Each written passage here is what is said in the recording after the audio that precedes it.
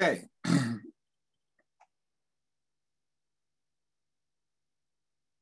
Do we have all our panelists? Yes, we do. And they've been asked to unmute and turn their video on? Charlie, Yeah, I thought we were supposed to keep them off. Yep, I was going to turn them on when you introduce them. Okay. So let's go live to the audience. We are live. Hello, everyone. Thank you so much for joining us for the 26th Annual Duke Law National Security Law Conference, this year in Zoom.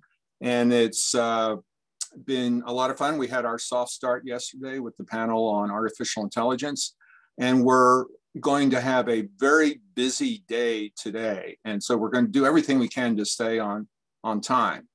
You will be able to ask questions, but take a look at the bottom of the screen and you'll see the Q&A function, and that's where you'll submit your questions.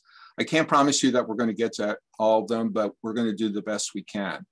We have a fantastic panel to start today's events, and really, I don't know that I've ever seen such a powerful panel on the topic of civil-military relations. We have all the stars. The first one I'd like to introduce is Professor Rosa Brooks. She's at Georgetown. We go back many years. What a fantastic career she's had. And she's written one of the most important books on this topic. A few years ago, she worked in the Pentagon. But Rosa, I just got to talk about this book because I've just finished it. I am going to write a review on it. It's fantastic, to the point where if somebody tries to talk to me about reforming the police or something, and they haven't read your book, I'm going to lose interest in that conversation pretty quickly. Our next panelist, really honored to have General Dempsey join us.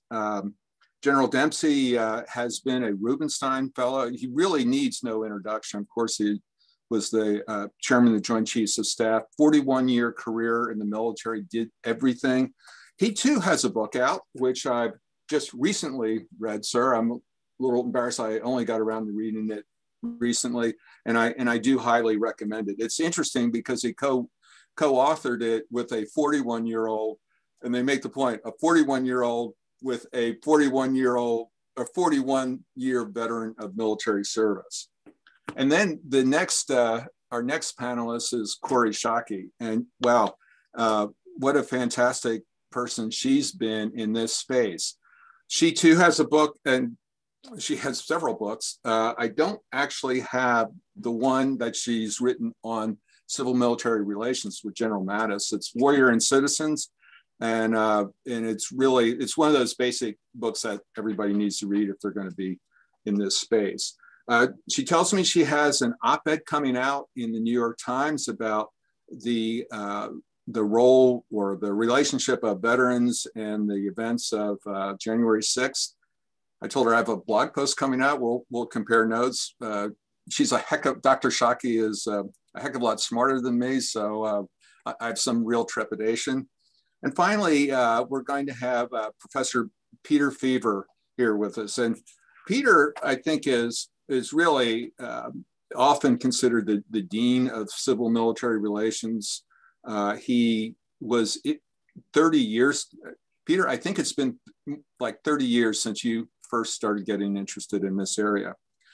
He doesn't have a current book out on this topic, but he has a book coming out with another co-authored with another one of the titans in this area, Jim Golby. And I think his working title, and Peter, correct me if I get this wrong, it's Thanks for Your Service, the Causes and Consequences of Public Confidence in the U.S. Military. It may adjust fire, before once the publisher and so forth. So what I'd like to do is to start out our dialogue here with what I call kind of a lightning round. And I'm going to ask each of you to briefly, in just a couple of minutes, give your perspective on this current state of civil-military relations. And what challenges, if any, do you think are being presented right now, currently? And perhaps we can start with Rosa. Sure. Thank you, Charlie. It's terrific to be here. And I have to apologize in advance. There is construction going on and you might hear strange noises from time to time. If it gets too bad, I'm going to go like this and move to somebody else and mute because sometimes it's jackhammers and power drills. So that's a big question. I think I would say that civil-military relations are not as bad as people sometimes think. That there is, I think culturally we like to have crises because crises are fun, and crises mean that we all need to leap into action and talk about them. I don't think that civil-military relations is in crisis in any meaningful sense. That being said, I think that there are areas for concern, and one of the challenges, I don't know that this is even a civil-military relations crisis or even challenge, but I think one of the challenges is that within the Defense Department, within the last administration, partly inadvertently, partly not so inadvertently, a lot of the civilian expertise was relatively sidelined and a lot of people left.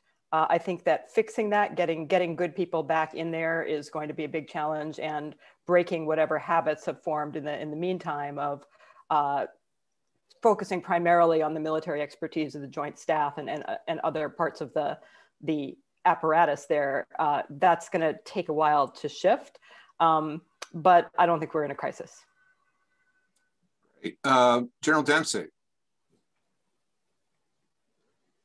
Yeah, thanks, Charlie, and good to be with you and all these. This is quite a remarkable panel, and I think, Rosa, when you were saying, that you've got potentially some loud noises in the background, I consider that your effort to make me feel comfortable in this environment. To Rosa's point, I don't think there's a civ-mil crisis. I do think that it is a problem when civ-mil relations are so prominent in our collective consciousness. In other words, the intense scrutiny is not conducive to the kind of civ-mil relations that I think we all aspire for our country to enjoy. And to Rosa's point, if this were, if we were typing this out on a computer, the civ-mil acronym, you'd have the civ side of it in 4 font, and you'd have the mil part of it, in 24 font. I think we're out of balance a bit. And so I'll stop there. Kori, Dr. Schake, rather. So I actually think civil-military relations are in pretty good shape, and that's amazing given the pressure they have been under of 4 years of norm breaking and corrosion by the Trump administration. I think the mistakes of last summer, both by the Secretary of Defense as a senior civilian in the department and by General Milley, the chairman, were actually, they were mistakes in the present, but how they compensated for it, I think actually strengthened the norms of civil-military relations. And I think the fact that we saw such stability and such reticence by the military establishment to include a civilian leadership to be pulled into the election and its aftermath, I think is a positive result of the fact that the military got such a shock. They shouldn't have been shocked to 3.5 years into the Trump administration to be politicized so ruthlessly, but they were, and they used it to good effect by backing away, buffering themselves against being used as a political force in the disputatiousness that President Trump and his accomplices put in place after they lost the election. So I actually think they're in pretty good shape.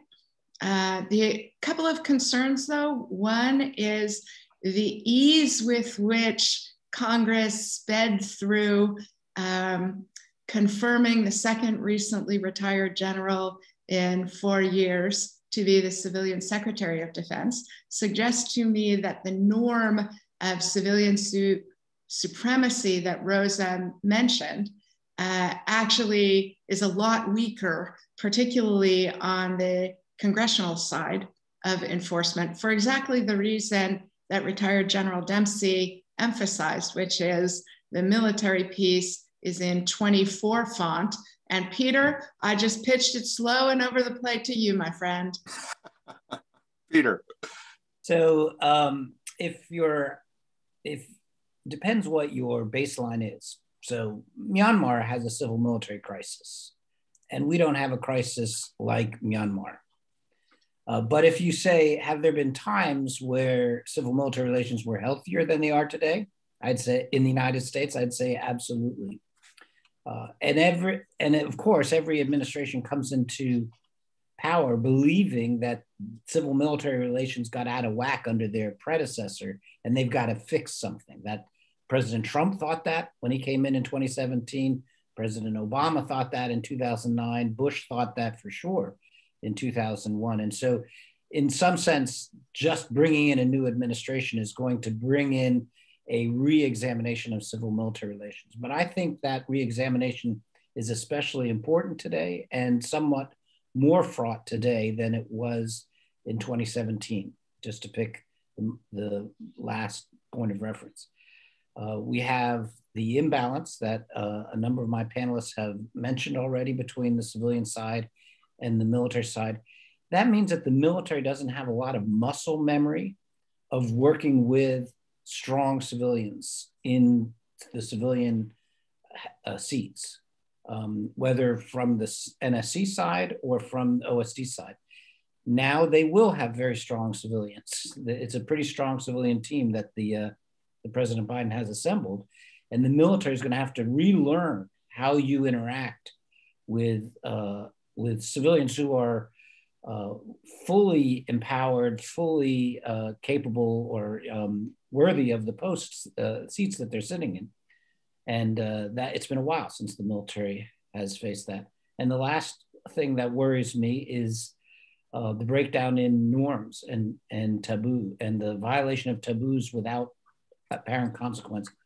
Dr. Schake mentioned the one regarding the second waiver in as many as 4 years, but there are many others that I'm especially worried about. The way the President Trump was needling at officer versus enlisted loyalties, driving a wedge between the senior ranks of the military and the rank and file. That was quite pernicious for good order and discipline, and the administration, the current administration, is going to have to clean that up, I think, and I could list many others. And so I think there's a lot of repair work to be done, but I'm as confident as the rest of my panelists that the United States can do that, because at the end of the day, as a friend of mine put it to me a while ago, that other countries aspire to reach the depths to which we say the U.S. has sunk in civil military relations. That even when we say it's pretty bad, it's actually quite good in comparative terms. Well, all of that suggested like a million questions to me, and I do want to jump ahead to throw something out to you just on the getting great civilians into the Department of Defense. I think this is probably bigger than the Department of Defense, but I'm getting concerned about getting the right civilians to want to work in government. The vetting process has gotten very, very difficult. For somebody coming from business, I think it's going to be extremely difficult to undergo that kind of scrutiny and the vetting process. Or am I wrong? And I'm afraid we might be left with the professional politicians and the think tankers and no offense to anybody, but academics and so forth. God forbid. No offense to everyone on this panel. Ouch. Now we have a crisis. Now we have a crisis. Yes. But number one, do you think that is an issue? And if it is there anything we can do about it? Getting, talented civilians who may not have been in government before, or aren't politicians, especially coming from business. Is that an issue, or am I just wrong? Or are they not the right people to start out with? So I'm smiling because this was Donald Rumsfeld's hobby horse. Oh, okay. So 15, 20 years ago, Secretary Rumsfeld talked about how crazy was the vetting process, how difficult it was, and how it needed to be reformed. And that was 20 years ago. And it's much more in the quote unquote reforms since then. The changes since then have just made it that much more difficult.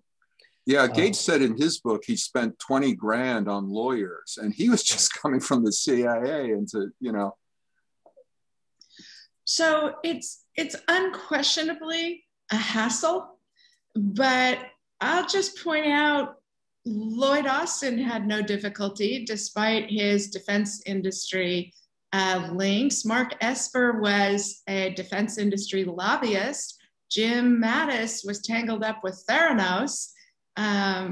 So yes, it's a hassle, but I also think there's an important reason for the hassle. And so many of the Trump administration appointees demonstrate why we put people through that hassle, which is that conflicts of interest are real and they're injurious to the American government if they're not dealt with. So yeah, it's a hassle, but there's a good reason it's a hassle. Charlie, if I could draw a parallel to thinking about policing, which is what I've been doing most lately, lots of cops I know complain very bitterly about the fact that they're under such public scrutiny, that there's a media spotlight shining on them all the time, and that makes everything so stressful. And my response to that is similar to what Kori just said. That's true, and it is stressful. But when the state gives you a badge, a gun, and the power to take away someone's liberty and take away their lives, it's fair to expect that they're going to scrutinize you and, you know, put you under a microscope in return. That's fair. It's a fair exchange, and I think it's a similar issue here. Yeah, it's an unpleasant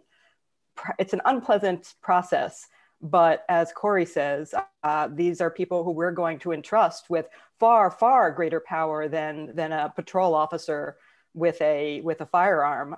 These are people we're entrusting with, you know, awesome powers of the US government and the US military. I'm okay with the fact that they're going to have to be raked over the coals a little before we put them into office. General Dempsey, do you have any thoughts on that? Are you comfortable that we're going to be able to get enough of the good civilians to serve in defense and really the rest of government? Well, you know, we're having this conversation coming out of a you know, kind of a how would we describe it? You know, a contentious period of trying to get to have confidence in the elected officials and appointees. But I am confident that there are you know, a generation or two back, they are actually aspiring to public service in a way that I find quite remarkable under the circumstances, but also quite comforting. I mean, you know, the students we have in AGS here at Duke, I've given presentations at many of the major universities around the country. And there is a genuine desire to serve the country. And we just got to make sure we don't let that slip away. Yeah, I think the challenge might come with the families of appointees when they get, you know, it's the nature of the media, I suppose, that can be challenging. Yeah, Charlie, by the way, if I could add one thing, Charlie, because the conversation was about the scrutiny that we require of those who are nominated for civilian appointments. And I actually am a little uncomfortable that the vetting process on the military side doesn't seem as rigorous. Now, part of that is that, you know, if you're vetting, let's take Lloyd, you know, there in his 2 or 3 or 4 years out of the military, he really only had time to do, you know, 1 or 2 things that would require scrutiny. But, you know, I've always felt that we have to be careful about who we pick for the most senior positions in the military, because they can have their own institutional parochialisms, if you will. And so I want to align myself with those who say, you know, the scrutiny may be uncomfortable, but it's absolutely necessary, I think. Speaking of Charlie, can I just sure, add a point? Because I'm not as enthusiastic about the coal raking as my friends and co-panelists are. I do think that it's reached a point where it's performative, it's public performance art, and it's not actually truly addressing the conflict of interest, as evidenced by Kori's point that look at all the problems that somehow made it through the process and got into their office with obvious conflicts of interest. But so I would do some reform of the system, but if I only had scarce resources of time and energy, I would put the reform effort in two other areas. First, in human capital development across the interagency, so that the civilian side of OSD and then State Department would have the kind of professional development resources and program that the military has for developing their finest ones. The military has a pretty good professional development system. I don't think the rest of the national security establishment does, or it is not as good as it needs to be. And one of the great assets that the US has over compared to any of our NATO partners really is the quality of our civilian and non-governmental expertise in national security. The US non-governmental national security expertise is as good as any, better than any, I would say, in the rest of the world. And that's a national resource we should cultivate, which leads me to my third reform, where I would put some effort. And now I'm going to gore your ox directly, Charlie. I'm going to just poke the bear. But I would look at the veterans' preference for hiring inside DOD. I think that has a pernicious side effect of making it harder to recruit the best students that General Dempsey mentioned, that are civilians at great schools who would be great entry-level civil service folks, particularly in DOD, I'm thinking. And they can't get a job because there's a veterans preference, which is understandable. And I'm fine with the veterans preference helping them out at Health and Human Services or HUD or Interior, elsewhere in the government. But in the civilian side of DOD, I wonder if we couldn't reform that preference so as to open more doors for civilians going directly from the civilian life into national security service. Well, let's talk about the bar on veterans in DOD, specifically the Secretary of Defense that Kori and I think Rosa have raised.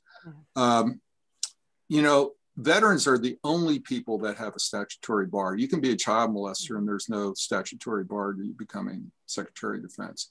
Paula Thornhill, I think, just wrote a very interesting piece about the history of that particular piece of legislation.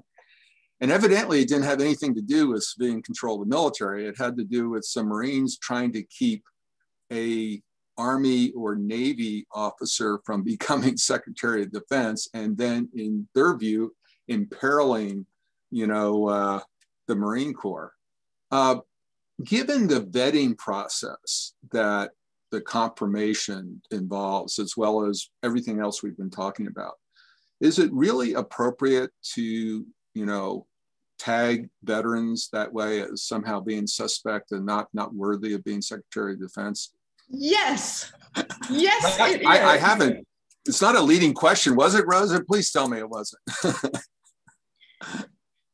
Yes, it absolutely is, because diversity of experience produces better outcomes. So even if you are not worried about the subordination of the uniformed military to civilian control, you can still be concerned that Lloyd Austin's 3 years of civilian experience are going to make his network of people he knows and trusts different than, say, the head of Amazon, right? So President Biden said one of the major reasons for choosing Lloyd Austin was that the military knows logistics and vaccine distribution is going to be huge. It's true the military knows logistics. They are not the only people in the country who know logistics. And it creates a corrosion in the confidence in civilian expertise running the department. And that actually matters for good outcomes. You get a ton of great military advice from within the institution, but military expertise isn't the only and probably not even the most important expertise for being a good Secretary of Defense. I will simply point out that the two best Secretaries of Defense in the history of our country, Elihu Root and Edwin Stanton, had no military experience, and they created a lot of the best things about military professionalism. And one of the worst defense secretaries of all time was venerated George Marshall, who left President Truman to deal with the problem of the insubordination of General MacArthur. Yes, I read your article and you articulate. I think that's a great point. Rosa, I think Kori makes an important point about diversity of ideas and backgrounds and so forth. Do you think that we ought to have a statutory bar of anyone who has lived or worked inside the Beltway for 7 years before they can work in the Department of Defense? No, very possibly. but you know, for a couple points on this. One, actually going back to the issue of the veterans preference and hiring below the level, obviously, of the Secretary of Defense that Peter raised. Just as a footnote to that, I would add that the other detrimental impact that has is it really reduces the number of women who go into the civilian workforce in DoD, since we are only just beginning to see significant percentage of women in the military itself. If you have a veterans preference, it's going to have the effect of meaning that 85% of the people who qualify for that hiring preference are going to be male still. And in older generations, obviously even more, but that's just a side note. On the issue of the waiver and who should be SecDef, I have a somewhat softer position on this than Kori, I think. If I were to rank, you know, priority problems, I would not rank that particularly high. I was not, for instance, when during the confirmation hearings for Mattis, I thought there are so many things I'm worried about with the incoming administration, and having Jim Mattis in the Secretary of Defense position is probably the lesser of not just 2 evils, but about 800 evils. And I think that, in fact, without wanting to sort of dissect everything that happened during his term, he certainly, I think, served as a powerful counterweight to the White House on many occasions in terms of being the one who was championing diplomacy, development, et cetera, alliances. So it kind of flipped the stereotypes. That said, I was dismayed when Biden picked Lloyd Austin as his nominee for a couple of reasons. One, I think, yeah, we shouldn't get too obsessed with these sort of formalistic requirements, which I think can be, especially at that level, largely symbolic. But I do think that, as Peter said, to whatever extent it's premised on a norm, the more you ignore it, the more it starts to erode. And maybe we think that norm, it should not be important. Maybe we think that we should revisit that. It's kind of arbitrary. Why 7 years? Maybe make it 2 years. Maybe make people inside the Beltway have to also have a 5-year cooling off period and go live somewhere else. I mean, there are all kinds of ways we could try to tweak this. What worried me most, quite honestly, was not violation of civil military norms in Biden's choice of Lloyd Austin as his SecDef nominee. What bothered me was the violation of the norm that when Congress passes a law, you abide by it. And that's what worried me most, that especially after the last 4 years, that as you all know, it's not that there is a prohibition on appointing a veteran without a 7-year cooling off period, and then the legislation has, except if you go through this waiver process. There is no waiver process. What has to happen is that Congress has to pass new legislation exempting someone from the legislative requirement. And that's what really worries me most, right? Is that either the law matters, in which case we should pay attention to it and not just keep saying, oh, just pass another law for just this one occasion. So either it matters or it doesn't. And if it doesn't, then let's get rid of that statutory prohibition, because right now we're in the worst of all possible worlds, where after an administration in which many of us were very concerned about rule of law issues and a president who on many occasions seemed to be not that interested in what the law said.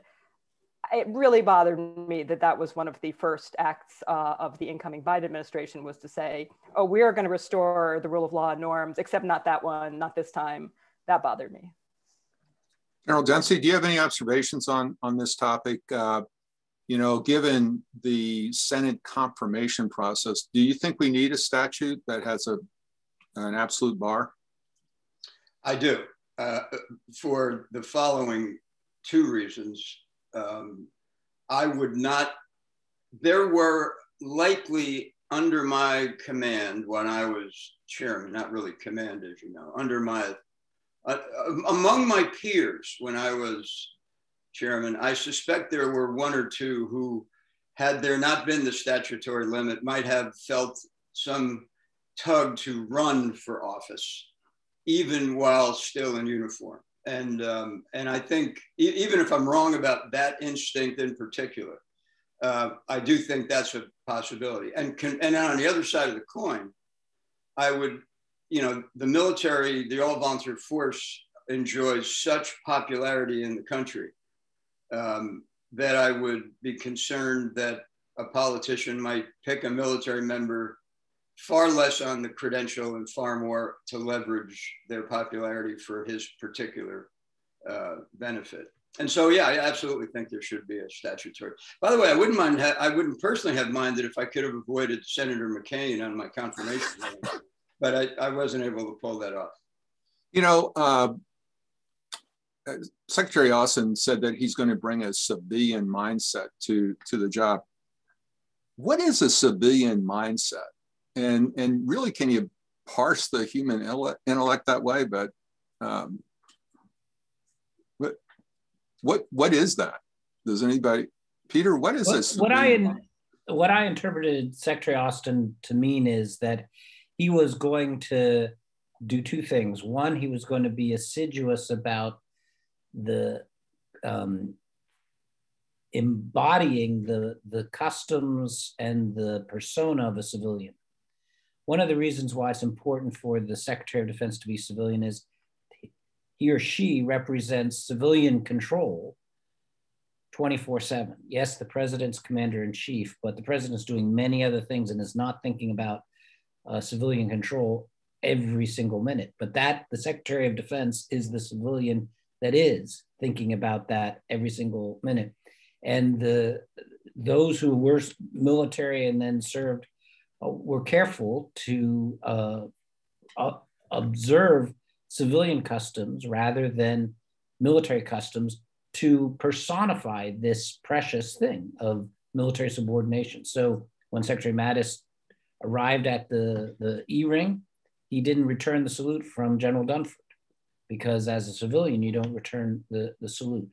Little things like that, which convey in a military culture an important message. And I think what Secretary Austin was saying was he's aware of that. He's not going to be called General Austin. He's going to be called Secretary Austin, these kinds of things. That's the one thing. The second thing is I think he was very focused and is very focused. And I would credit, the angry bromides that Kori and Rosa and others have sent his way to make sure he's sensitive to this. The need to beef up the civilian side of DOD. And so he's been, he's messaged that, he's reinforced that, he's picking high caliber people on the civilian side. He's making sure he doesn't have, CENTCOM as his headquarters operation, front office operation, and so forth.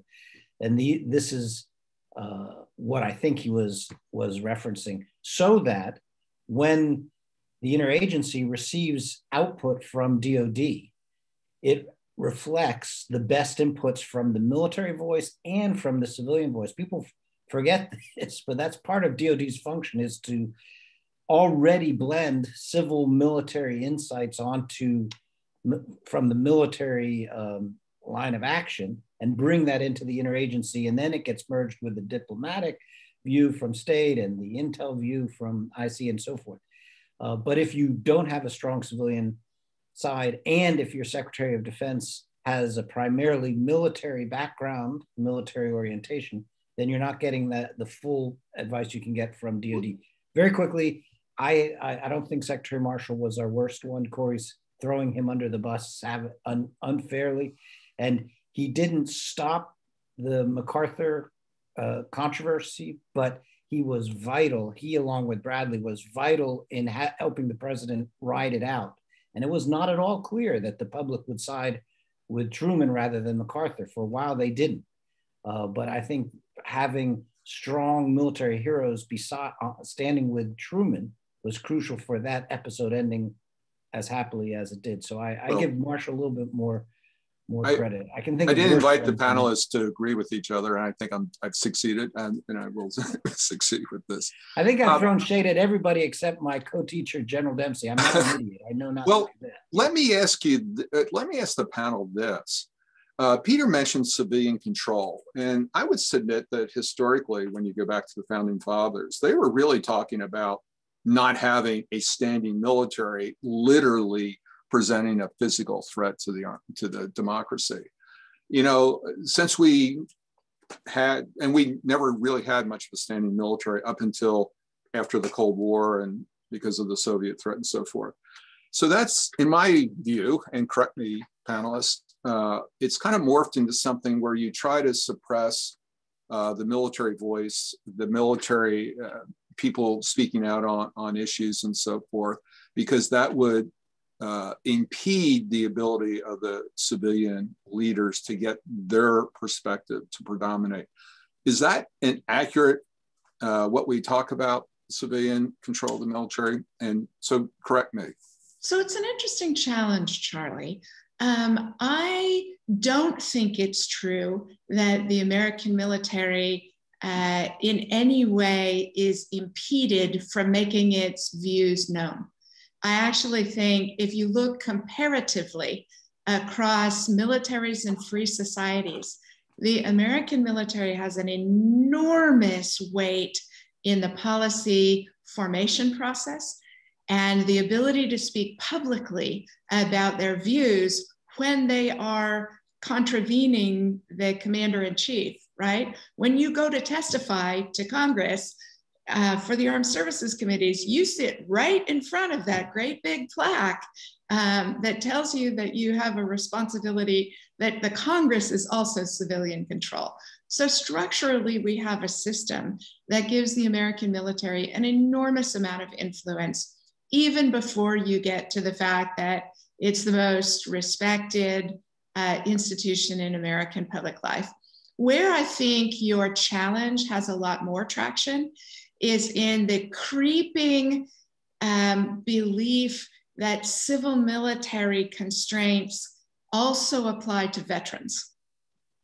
And there was, for example, an instance in 2006 during the Iraq surge, in the decisions about the Iraq surge, where in the Bush administration, as they were moving to the dismissal of Secretary Rumsfeld, you know, that they asked the chairman of the Joint Chiefs of Staff whether they should fire his civilian boss.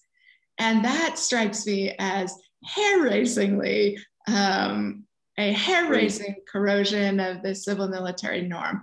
But more directly, they were concerned about firing the chief of staff, White House chief of staff, and the chairman of the Joint Chiefs of Staff and the National Security Advisor were all concerned about firing Secretary Rumsfeld because of opposition by notable veterans like retired Lieutenant General Greg Newbold and retired Major General Paul Eaton. And that's actually, I think, a creeping area where civilian control is wrongly applied to try and suppress or affect the judgments of veterans who regain the political rights that every American has. And I think that's an area of legitimate concern for the active duty military. General Dempsey was quite influential in helping the rest of us think through how much veterans' political activism creates difficulties for the military leadership. But that's not something that I think is, the issue isn't something that civil-military relations ought to be governing. Rosa, let me pick your brain, and this is a little bit of an unfair question. One of the things that you famously had in your earlier book is you getting questions from the NSC about civilian control, and you said, you know, the wrong civilian. What do you anticipate for the Biden administration? And this may be unknowable, so tell me if I'm being unfair. How do you think they're going to react when retired generals, and I predict that there are going to start publicly criticizing their activities in a way that we've seen before, as Kori has said, but I think it's kind of super empowered today in terms of, partly because of communication technology, partly because of the dispute with the previous administration. How do you think that they're going to react? And what advice, if any, would you have for them? Oh, Charlie, I do think that's unknowable, for one thing. I would hope that they would react the same way they would react to criticism from any quarter, which is to say, you know, if it's got validity to it, hopefully they'll pay attention. If it's just somebody, you know, being a jerk, they'll ignore it. I want to go back to the earlier issue of what is civilian control of the military, and why should we care, though? As you know, I've argued that I sometimes think we have an overly formalistic conception of civilian control of the military and lose sight of what the substantive goals of our constitutional structure we're aiming for. When you think about what the founders were concerned about, they were concerned very specifically about avoiding concentrations of power that would prevent the people from expressing their will through the electoral process, through government. And at that time, certainly in 1789, the military was, you know, a very oversized muscle relative to others, right? At that time, the ability to use physical force was, while not limited to the military, that the organized military was the one actor that had the potential ability to really capture the state. That's not as true anymore. I mean, the military obviously has tremendous destructive capabilities today, even more so, but I often think that today we have all kinds of other more subtle and sometimes invisible threats to democracy, threats to the people's will being reflected in the political process, in part because of things like social media, because communications technologies have made it much easier for influence campaigns to be effective. And incidentally, I think social media and communication technologies may cut the other way in terms of the influence of any retired generals. It's very hard for anybody right now with all the noise to break through in a significant way. But I think we are at a moment where destructive capabilities, both physically, have been decentralized to a significant extent. We are also at a moment where non-kinetic means of disruption, destruction, and control have proliferated. So whether it's influence campaigns, whether it's the impact of big corporate dollars on campaigns, whether it's cyber attacks and so on, that makes the military, in a sense, only one of numerous potential significant threats to the state. And that's not to say that we shouldn't care about civilian control of the military. We absolutely should. But I think that when we worry about it, we should really stay focused on what are we trying to achieve here, and what we're trying to achieve is any one actor from achieving so much power that it can exercise outsized control over the decisions of the state, shutting the rest of us out. And we should worry about that with the military still, but we also need to worry about that much more than in 1789 with a lot of other actors. And that should, when we see something that's sort of presenting itself as a civilian control issue, I think one of the challenges for us is to sort of distinguish between, is this a civilian control issue as a matter of formalism and symbolism and etiquette, or is this something that really cuts to the heart of that concern about preventing capture of the state? And we should be much more worried about the second than about the first. That is super interesting. And honestly, I hadn't thought about it quite that way, but that's why we have panels like this. Since the issue of retired officers has come up, and General Dempsey, I'm hoping to get your comment on this.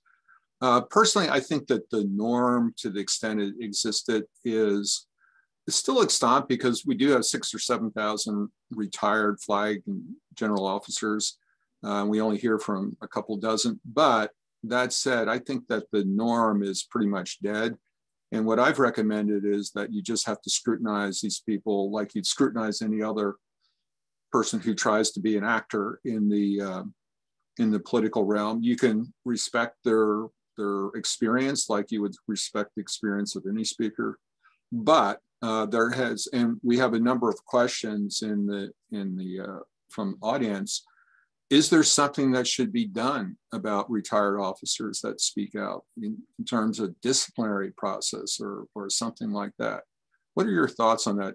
I'd like to start with General Dempsey and then hear from the rest of the panelists.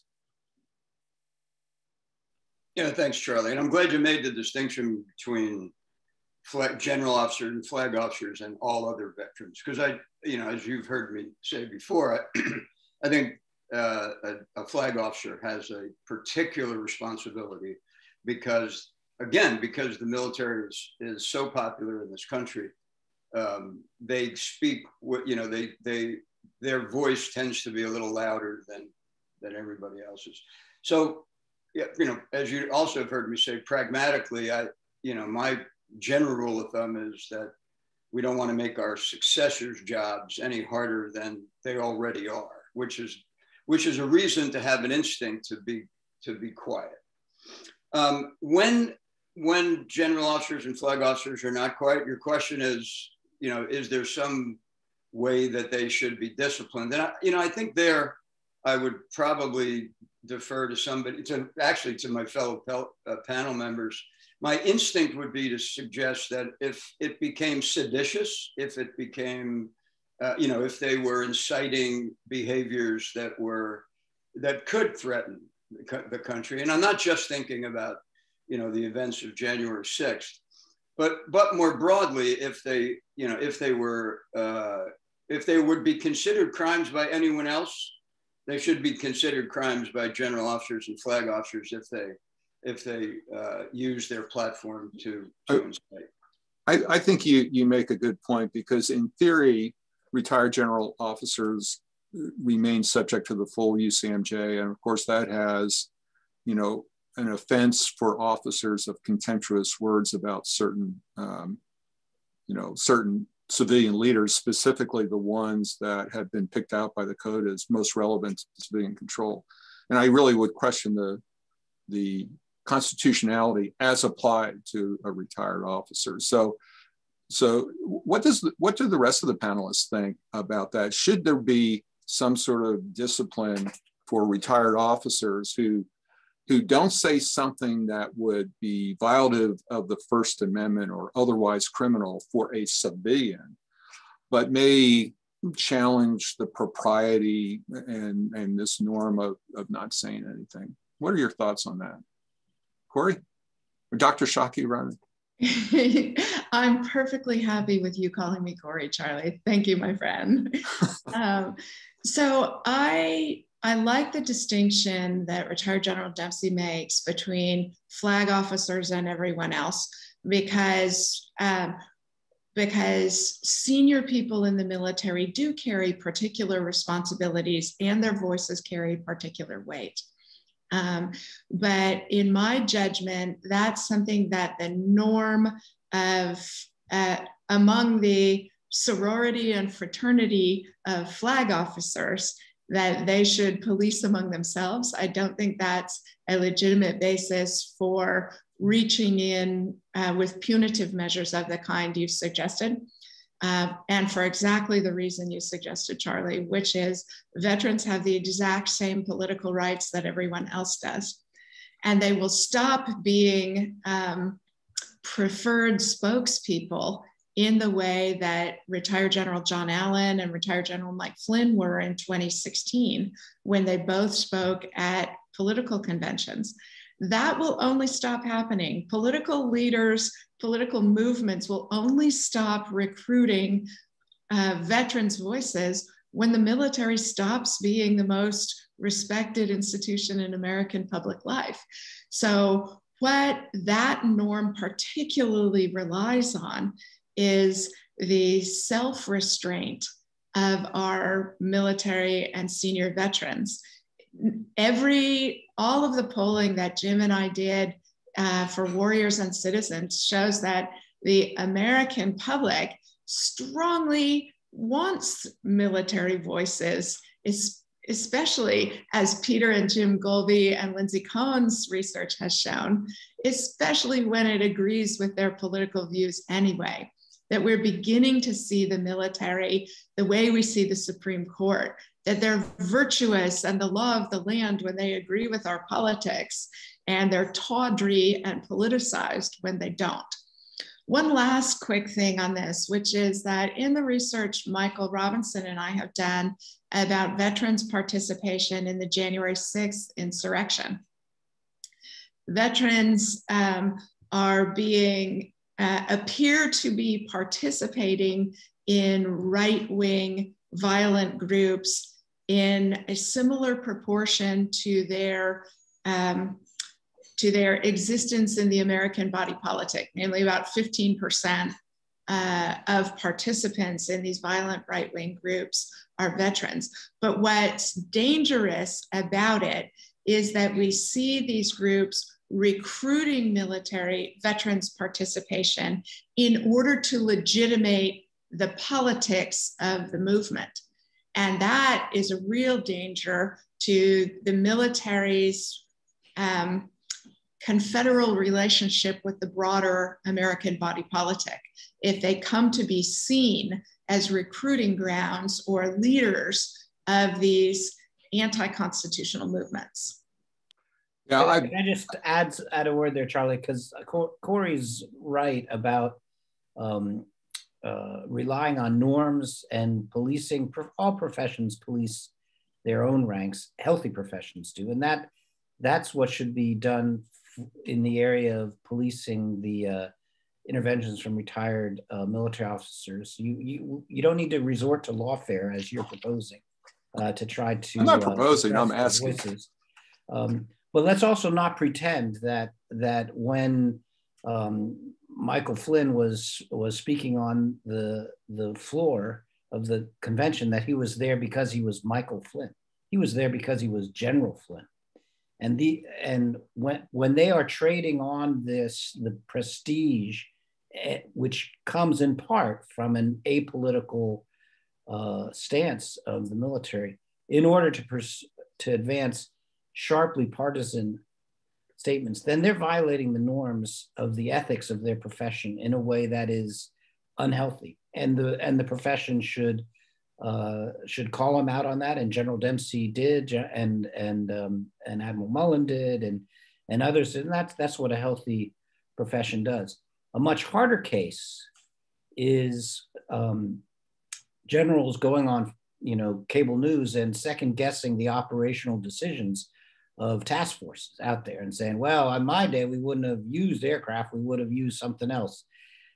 The military who are serving now hate that form of public commentary. That's not a civil military problem. That's a mill problem. But isn't that what we saw? For the public to hear that military experts disagree that there's not a single military expert answer to any single problem. Look, let me be devil's advocate though. Isn't that what we saw around in June? We had, the president, whatever you think of him, wanted to use a show of force by deploying, not in the city, but near the city, active duty military forces. And we had all kinds of retired generals coming on, second guessing that. And some people say that's one reason why when we came to January, the military was so hesitant to get involved. So I say that. I've said that in print, that I think that was part of the reason why the military was hesitant, was because they were once burned, twice shy. Yeah. Well, let me, Professor Brooks, and sorry for calling you Rosa so much, but Charlie, you can call me Rosa. I'm going to call you Charlie. Okay, great. A lot of what we heard from the retired generals and others was reminding people of their oath. In fact, Paul Thornhill, I think, has another article where she says that the military needs to be trained on the Constitution and their oath and so forth. What concerns me about this, and as a law professor, I'd love to hear your perspective. The Constitution is actually kind of complicated, and I'm not sure exactly how such training would go, to, a young person right out of high school. And I'm also really concerned that it invites people to think that they, especially in the armed forces, that they can make their own individual determination as to what the Constitution means and then act on it. Under the Uniform Code of Military Justice, it doesn't work that way. But what are your thoughts on that? I don't think that's a different problem than the problems we already have, which usually are fairly theoretical, right? Of conscientious objection, or people who say, hey, look, you just ordered me to do such and such. Well, my interpretation of the international law of armed conflict is that would constitute a war crime. And their commanding officer says, well, my interpretation is that it doesn't. I don't know that the constitutional issue is any different from that, right? I mean, we already have a situation which is entirely possible, at least theoretically, it happens pretty rarely, that you do get somebody saying, I'm sorry, I'm just, I'm going to do this, or I'm not going to do this because my interpretation of the law differs from yours. I don't think it's a very big problem, though, to be honest, and I have no particular concerns about trying to make sure that our military personnel have a minimal understanding of the US Constitution. That seems to me to be something that everyone in our society should have, and we do a pretty terrible job of civic education in this country. That's a whole other issue, right? Yeah, I was just going to say that's the proverbial 3-beer conversation, because the teaching of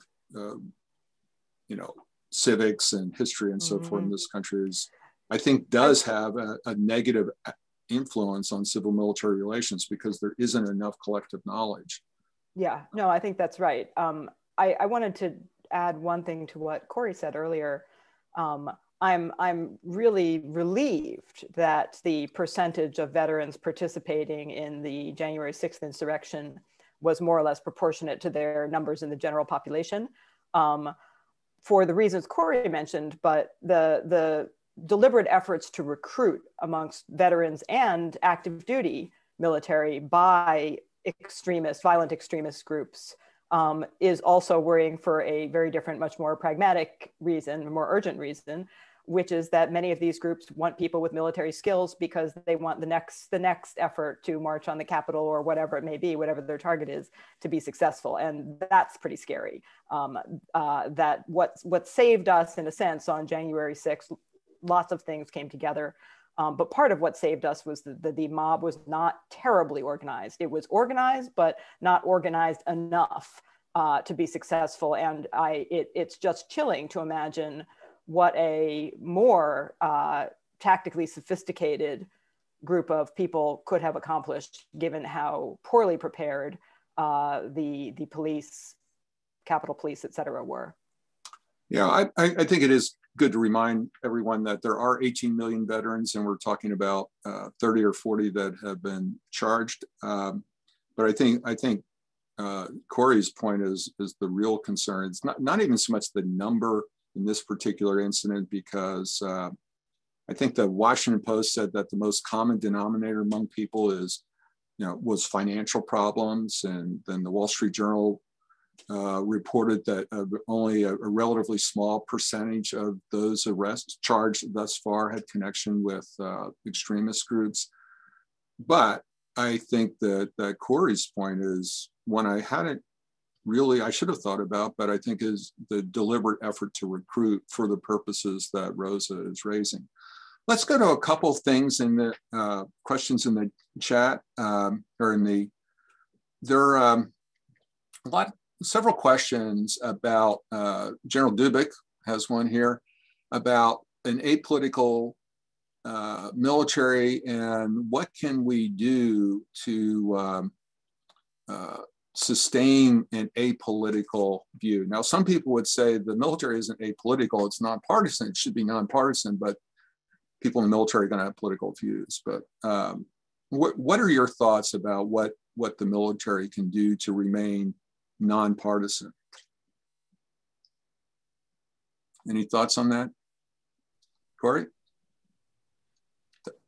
Yes, so one of my favorite military officers, Elmo Zumwalt, who was the chief of naval operations during the Vietnam War, writes in he promoted the first female captain in the Navy.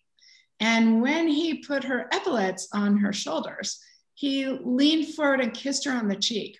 And he writes in his memoir that he received more hate mail about that action than anything else he did as CNO, which included the decision to spray Agent Orange.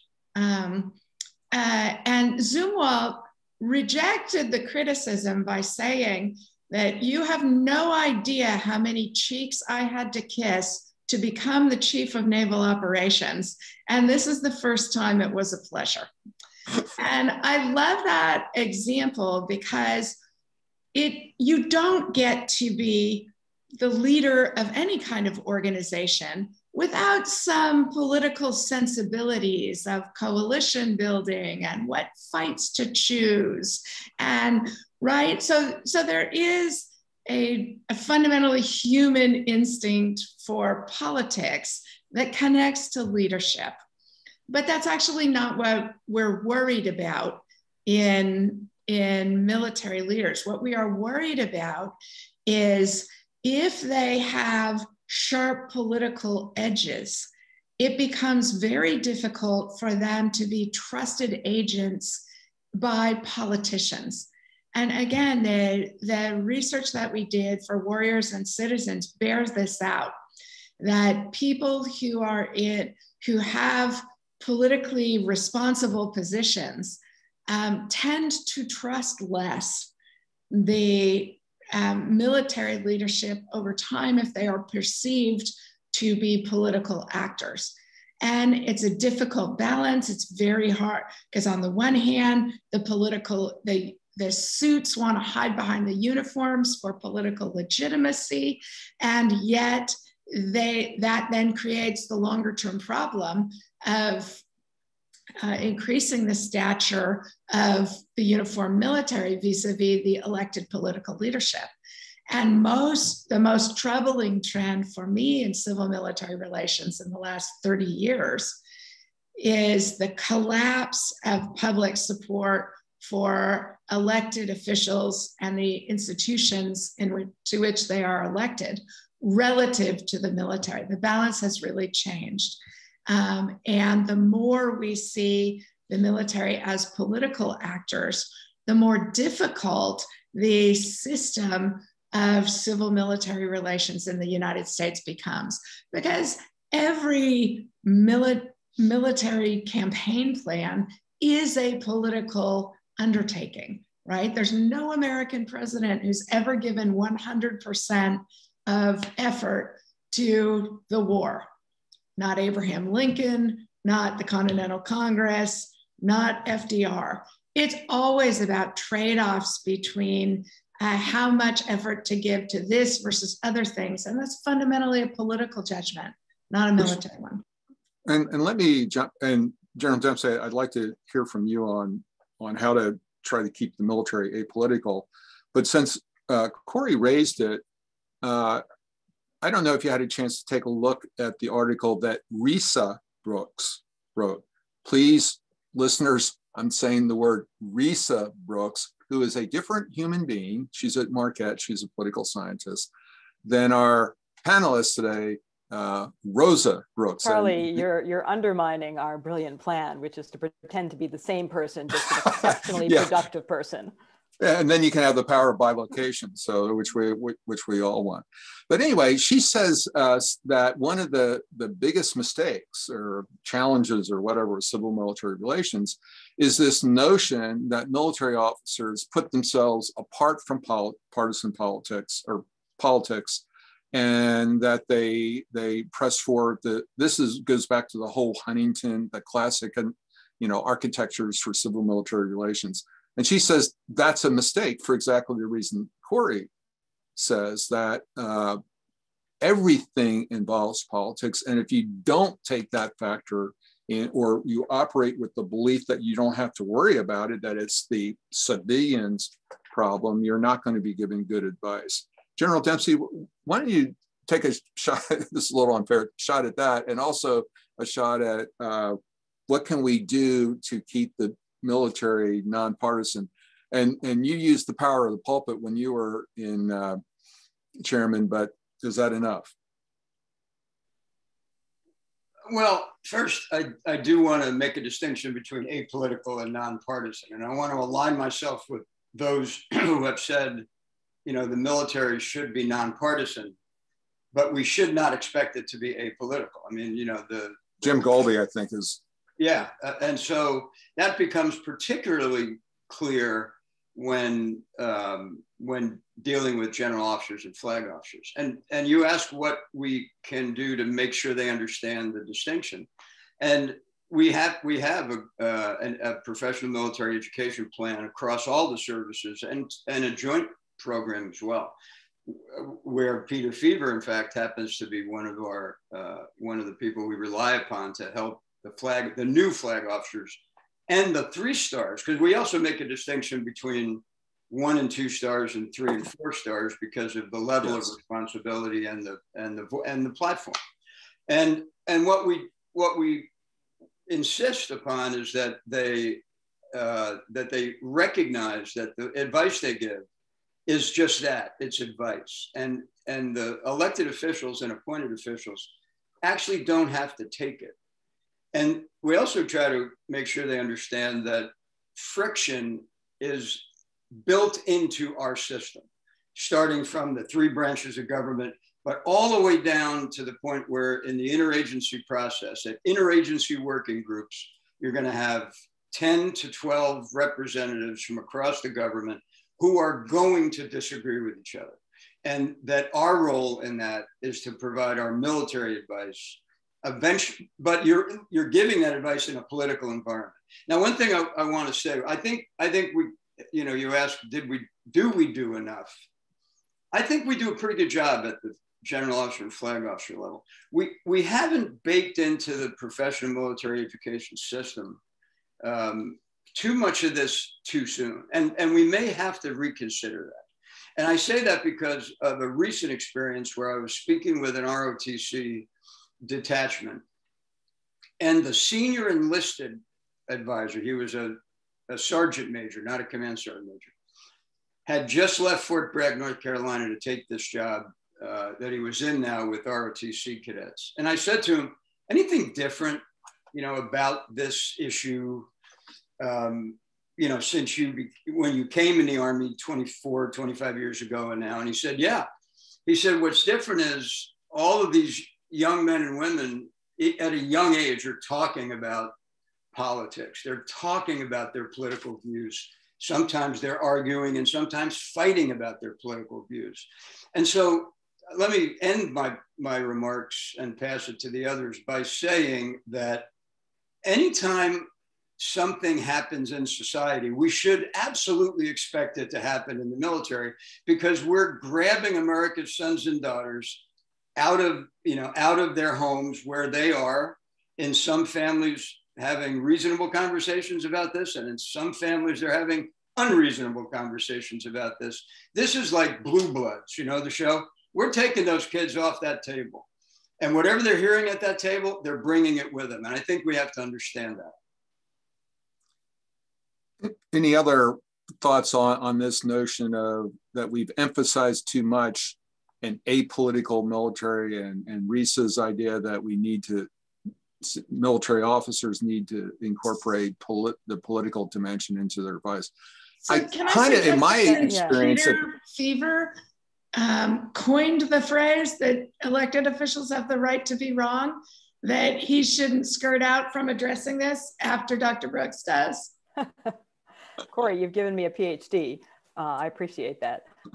No, I agree with everything that's been said so far. I think, you know, my line is if war is politics by other means, it's still politics. You can't, there's no such thing as an apolitical military decision. It doesn't make any sense. We wouldn't really want there to be. It doesn't make, it just is, it's sort of a contradiction in terms, right? Of course, the military is political, has to be political, should be political. Debates about what kinds of military actions to take have, you know, they have political impact. We have to think about that.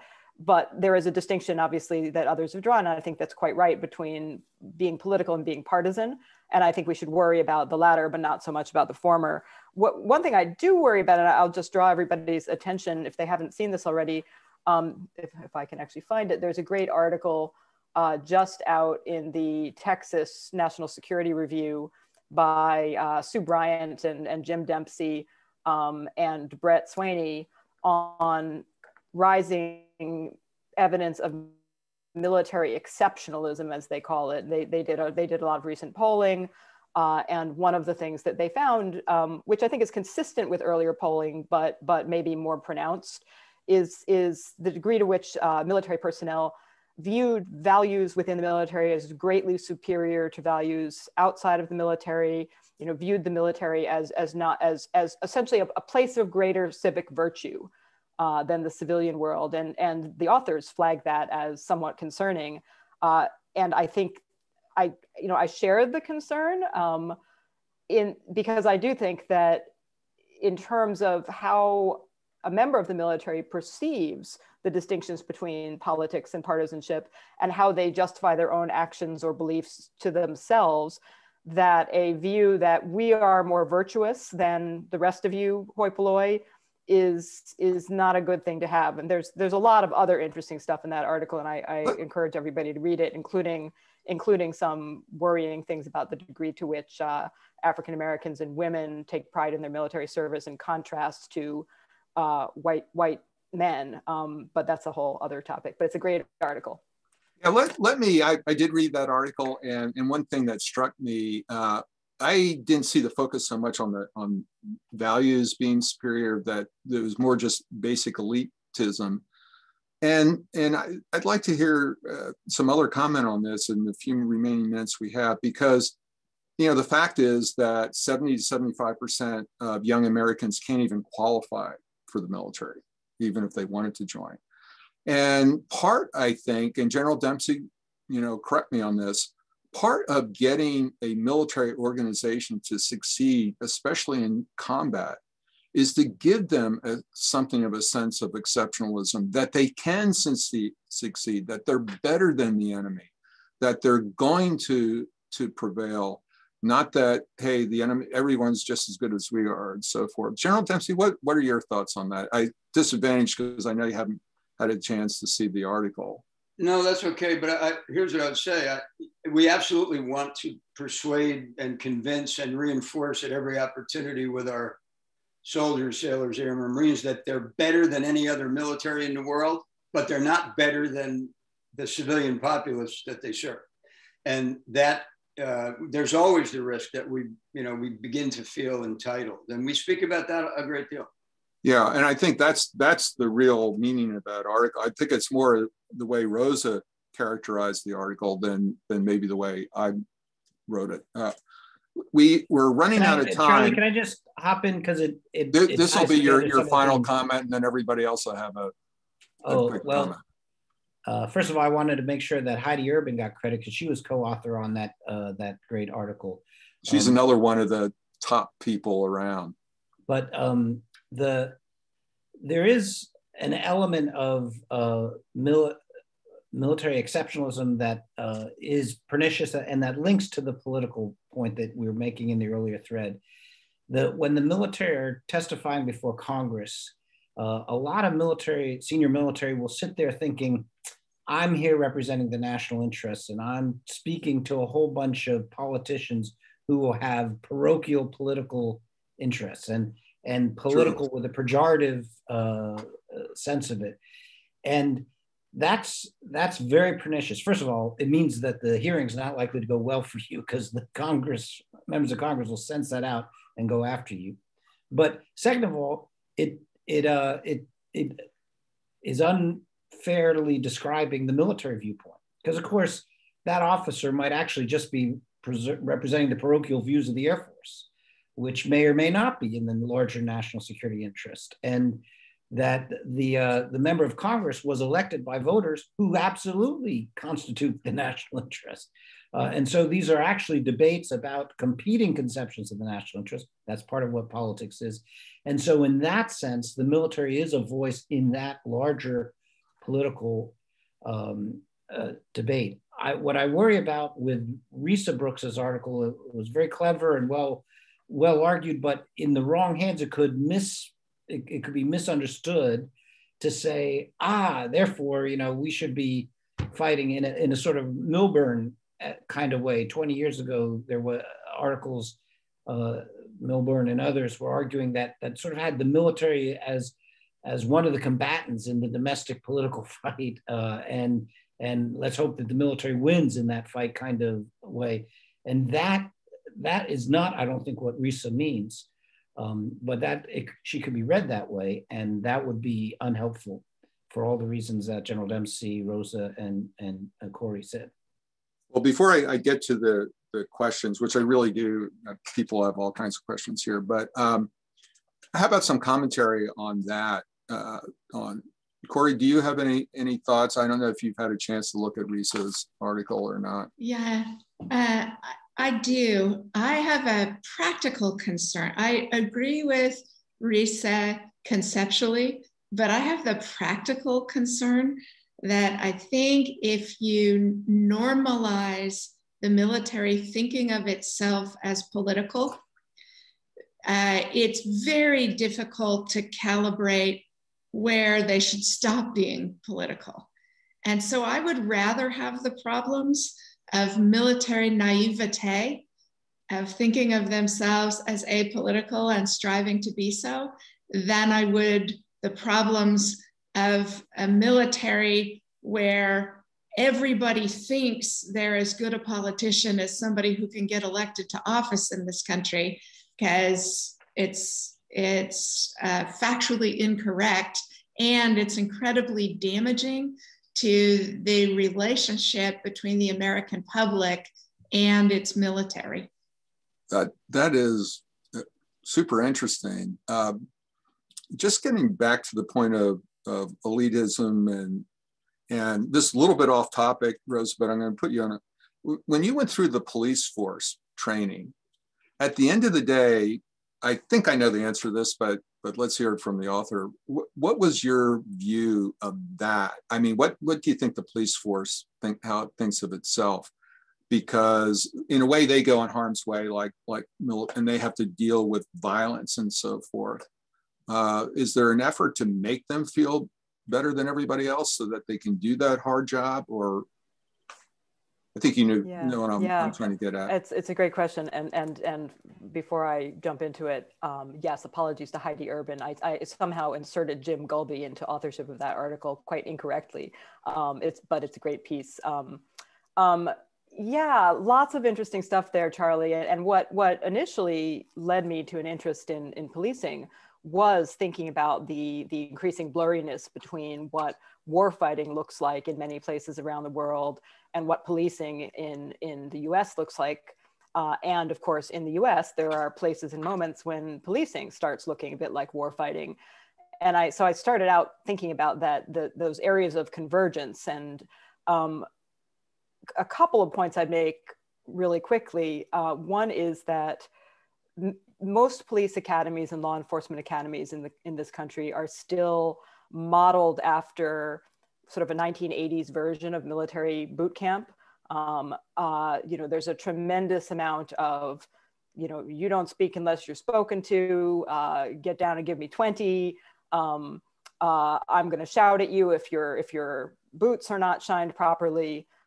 I think that's pretty awful. The case that others make for that kind of paramilitary model of police education is, oh yes, but police officers have to learn obedience to legitimate authority, and they have to learn self-discipline. My own view is that I don't think even the military trains in quite that way at this point. I think military training has evolved significantly. My worry is that, and I also think that police officers have a very different role. And my worry is that if you yell at them for not obeying, if the instructors yell at them for not obeying, that too many recruits take away the message that it's okay to yell at people who don't obey you. And if you're told to do 50 push-ups until you're exhausted for not having your boots polished properly, the lesson that some people are going to take away from that is that when people do disobey you, it's okay to inflict physical pain on them, which I don't think is a lesson that we particularly ought to be instilling in police officers in this country. I think that a more civilianized version of police training, and what that means in this context is complicated too, but would be better. I also think one of the things that really struck me about the police training was the emphasis on, any situation could turn lethal at any moment, anyone could kill you at any time, there's no such thing as a routine call, you must always be on your guard for the person who's reaching into their pocket, reaching into a bag, because any one of them could pull out a weapon and shoot you at any time. And that's obviously both totally true, of course that's true, and profoundly misleading, because it leads police officers to have a really exaggerated sense of the degree of physical risk they face, which statistically is not actually all that high. And I heard over and over again in the police academy, instructors telling recruits, you have a right to go home safe. And I thought, what a weird thing to say, in a sense. I don't think we tell, General Dempsey, Charlie, tell me if this is wrong. I don't think we tell soldiers, sailors, airmen, and Marines, you have a right to go home safe. I think we tell them the mission, your lives are very important, and the mission is very important, and we're not going to squander your lives. We're not going to be reckless with your lives, and you have a right to defend yourself, but the mission takes priority. And in the case of policing, the mission is protecting communities and members of the communities police officers serve, not your own life no matter what. And I do worry that officers being so primed to imagine threats coming from any place, any time, leaves too many officers seeing threats coming from everyone all the time, and coupled with the message of you have a right to go home safe, that some officers, not most, but some, forget that members of the public have a right to go home safe too. And what we see, I think this is not the only reason we have such a high rate of police officer-involved shootings in this country, but it's one of the contributing reasons, is that the training creates a lot of very jumpy police officers who overreact, and we push the costs of any mistakes in the degree to which they're assessing threats accurately. The cost of those mistakes are mostly borne by members of the public, which to me is the wrong way around. Yeah, General Dempsey, actually, or General Mattis is going to speak to this idea that some military officers embrace that their people are more important than anything else, when actually the mission plays in there. But you raised something interesting. Rosa, you wrote an article, I think last June, about policing, and you pointed out that only 12% of police are women. Yet studies show that women make better police officers, even in violent situations. And I'm in the process of writing an article because of you, Rosa, that basically says that we should have a draft for women into the police forces. But it raises a larger issue. I think it is related to civil military relations, and we have several questions from the audience about national service and specifically a draft. I think most people would agree that we should open draft registration to men and women, but it is a selective service, and there is a pretty gross underrepresentation of women in the combat arms, because DoD did a study where they don't want to go in, but there's no reason women can't be in the high-tech arms.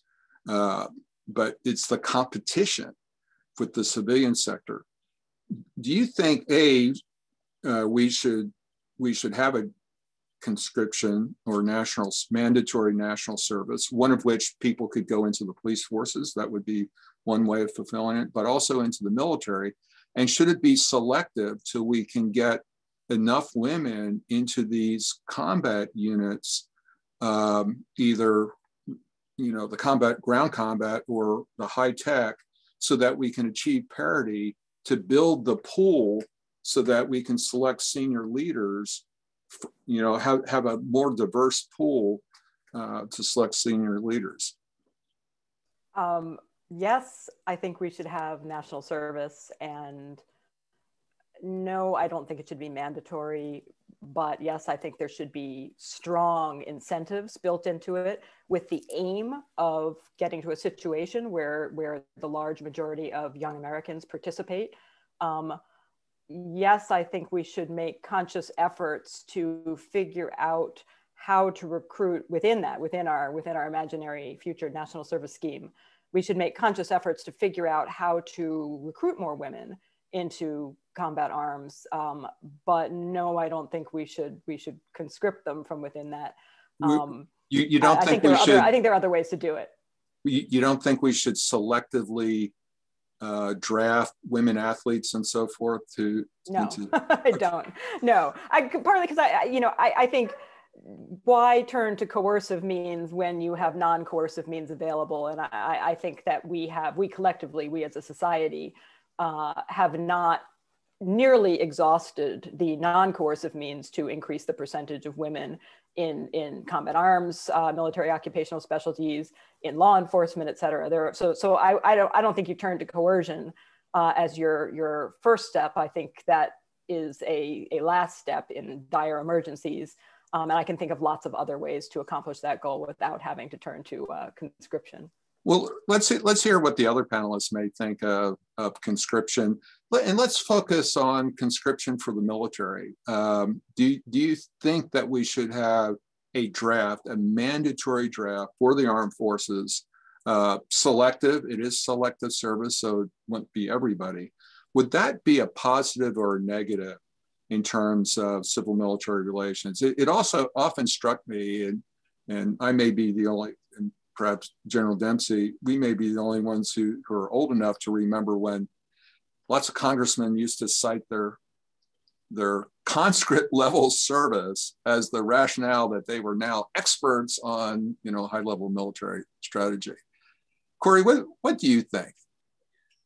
I think free societies should have only extremely limited ability to coerce their publics, and then only for reasons of national emergency, not for social engineering good outcomes, not for creating virtue in the populace. I think philosophically it's a danger in a free society to trend that direction.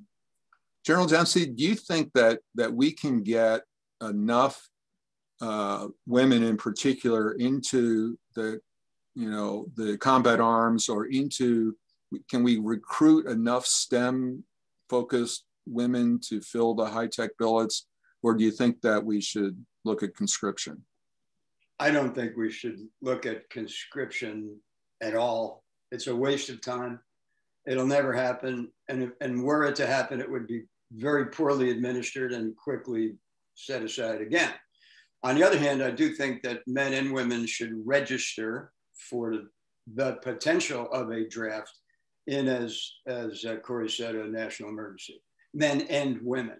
And then to the point of women in particular, although we could talk about any number of ways to measure the diversity of the armed forces. Look, I've said when I was chairman and long before our mantra ought to be, if you can meet the standard, you can serve in the position. And I don't think that should be coercive. I think it should be we should work on it. We only rescinded the combat exclusion for women in 2013. And at the time, I actually said, it's going to take us about 20 years, a generation to see the effect of that. Because people tend to go where their mentors or their role models have gone before them. And that's still true today. So that is true with the combat exclusion for ground combat, but women have been in the aviation, combat aviation, right, since the early 1990s. And General Brown, who's going to be speaking later this afternoon, he made the observation that, 20 years ago, there were when he was coming up, there were 2% of women in combat aviation. And he said, today there's 2% of women in combat aviation. And the general numbers in society of all pilots, it's only 5%. I don't know how the military is going to be able to compete to change that. And I think we do need to change it. Peter, what are your thoughts?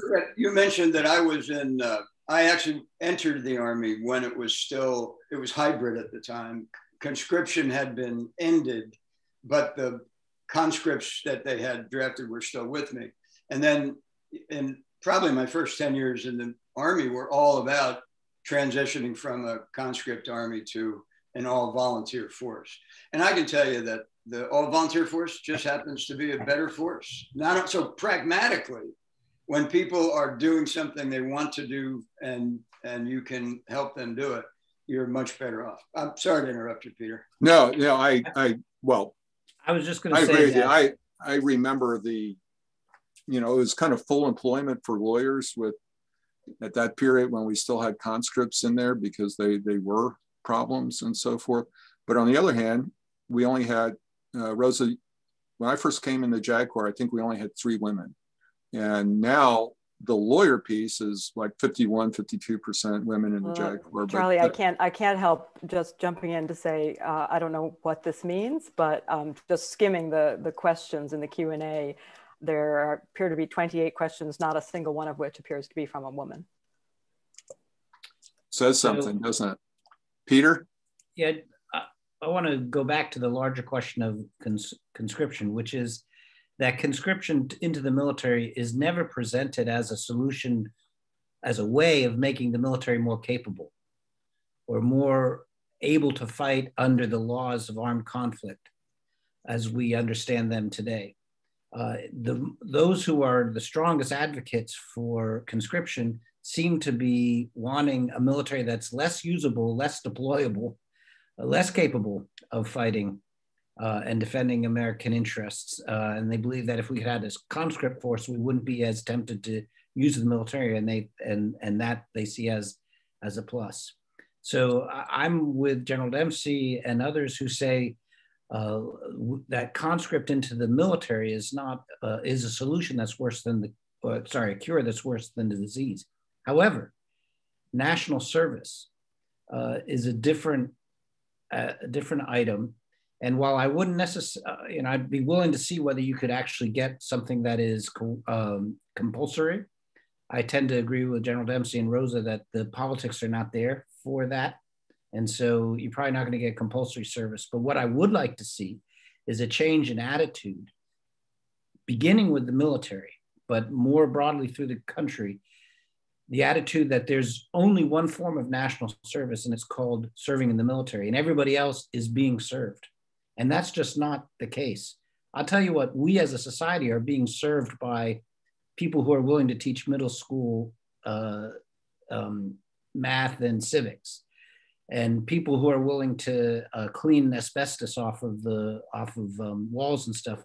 All of these kinds of jobs are national service of a different sort.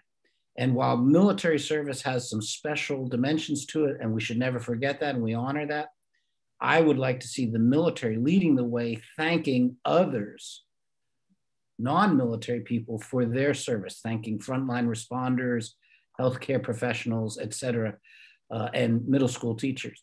And I think that would change the frame of citizenship in our country, so that the military aren't super citizens, but boy, do I thank them for their service, as I thank others for their I think service. you have a good point, and unfortunately that'll have to be the last point because we've run a little bit over.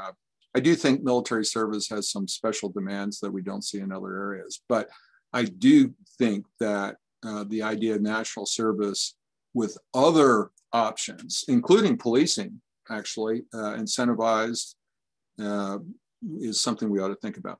Listen, I can't thank you all enough. This has been a fantastic panel. And I must say, personally, my mind has been changed on a couple of issues. Kori, I'm looking right at you. And Rosa, and even Peter changed my mind. So of course, General Dempsey, whatever he says is— I'll believe it when I see it. Okay, well, thank you very much. And folks, we'll be back in about 10 minutes with General Mattis, and we'll try to engage some of these other questions. And I hope the women in the audience get motivated to ask a few questions as Rosa, in her very alert way, has identified to us. Thank you so much. See you on the hour. Thank you. Bye now.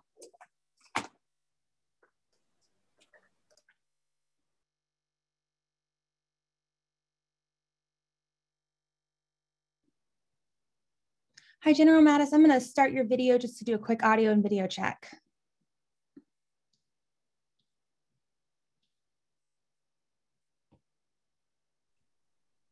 Okay, is that you, Isabel? Yes, sir. Sounds great. Looks great. We'll be back in about 7 minutes, and General Dunlap will introduce you. Okay, I'll go back on mute and stop my video, but I'm monitoring from here. Yes, sir. Thank you.